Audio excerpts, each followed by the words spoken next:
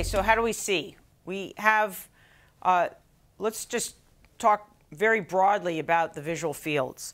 Most of the visual field, and we see not 180, but darn close to 180, most of the visual field is seen by both eyes.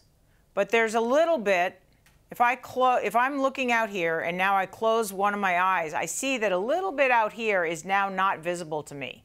It's only visible to this eye. So with this eye, I can see to right there. I close. Okay, so I can see to right there with both eyes. Now I close, and I can't see with my right eye until here. So this bit out here is the temporal crescent. It is a monocular field. It's only seen by the ipsilateral eye. Then the nose gets in the way. So this is the monocular field of the ipsilateral eye. This is the other monocular field of the other eye. And here is the binocular field. Now, one of the important points is, remember that these fields are dependent on one looking at or fixating on this middle point. Okay?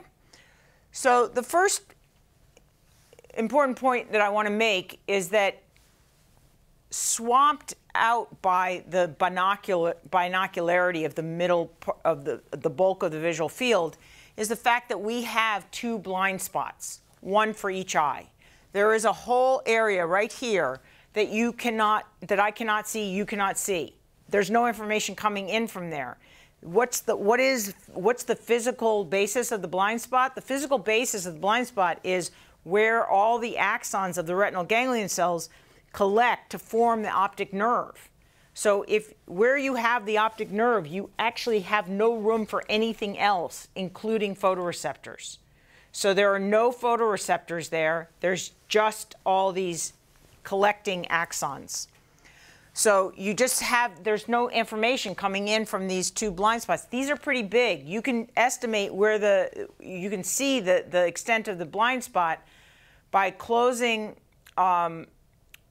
by fixating on a point and then tracing with a pencil, tracing a line out, and you'll see that the tip of that pencil will just disappear at some point. That's where your blind spot is. And it's not inconsequential. It's a pretty large spot. There are two things that allow you to cover up that blind spot, to not see, to not perceive that blind spot. One is that you fill in, even if I only have one eye open, my eye fills that spot in. It takes everything in the surround and sort of assumes that the blind spot has the same stuff as what's in the surround. There's a reason why this blind spot is off in the periphery, because our acuity, our ability, our resolution of vision is much less off in the periphery. So at this is a central vision, and this is progressively more eccentric or peripheral vision. And out here, we don't have fine vision. You can't read something out by the blind spot. You couldn't read if you were fixating here, and you couldn't read anything at that eccentricity. So there's fill in from the same eye, and then of course there's fill in from the opposite eye.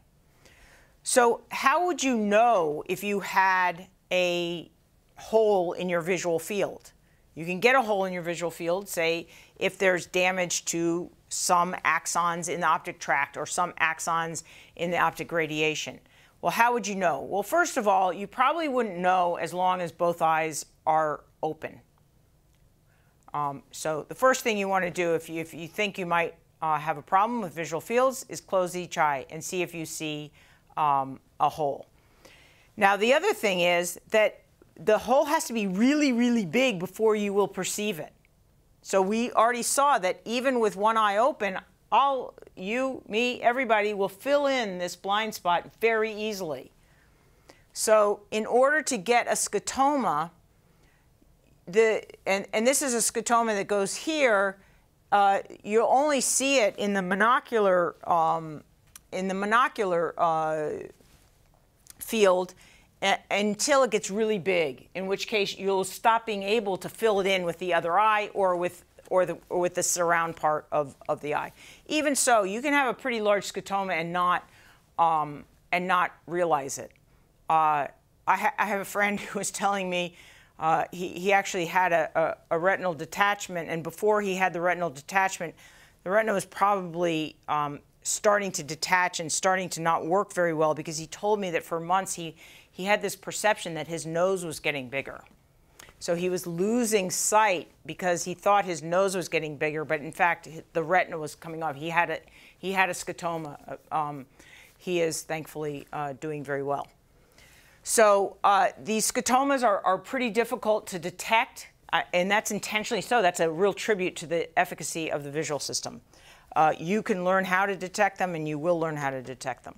Now, in contrast to the scotomas that I was talking about that are out in the periphery, if you lose vision in the center of the visual field, you'll notice it a lot faster and at a lot smaller bit of damage. So here, if you are fixating on this red dot, what this chart shows you is how large a letter has to be in order for you to detect it, depending on its location across the visual field. And what you can see is that your acuity, your ability to resolve small detail, is much higher in the center than it is in the periphery. Out here, you can read these letters, but they have to be really big. Okay, and that tells you the difference between central vision and peripheral vision. And the central vision that we really care about is called the macula. And the macula serves about the central 5, maybe up to 10 degrees of vision. And just to give you a benchmark, if you hold your thumb out at arm's length, that's about 2 degrees of vision. Okay? So central vision is just a little stretch of space. Outside of central vision, your ability to detect, say, writing is very poor. Loss of vision in here is very devastating, and I just want to show you how that looks. This is a picture that was drawn by my mother when she had an episode of macular degeneration. This is how vision would look if the macula was not working. So here she is. She's looking at my father, and her peripheral vision is fine. She can see all this stuff, but the central vision is very poor.